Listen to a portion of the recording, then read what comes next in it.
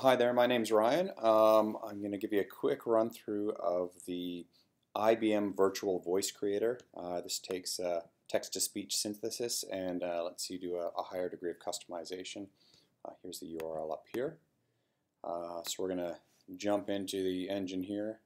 There's the URL up here. I'm going to post it in the comments here of YouTube. Terms and conditions are beside here and are clickable by getting to that point there.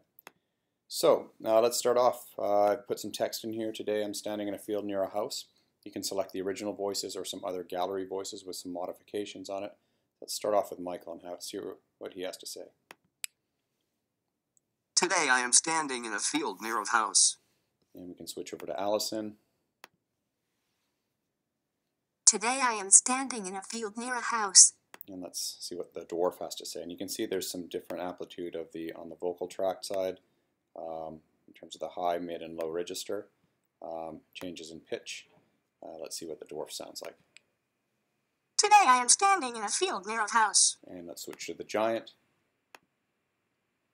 And you can see very big changes on the vocal tract, especially in the low register. Let's see what the giant sounds like.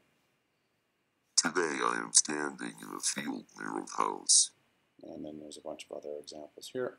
Let's go back to Michael. And let's make Michael excited and jumpy and see what he sounds like there. Today I am standing in a field near a house. He sounds pretty happy. And let's do one more here. Let's go make Michael a bit sad, lower the pitch, flatten him out, and soften the tone. See what this sounds like. Today I am standing in a field near a house. And he sounds a little less happy about that. So again, just a quick overview here of the IVVC. Hope you enjoyed the video. Thanks.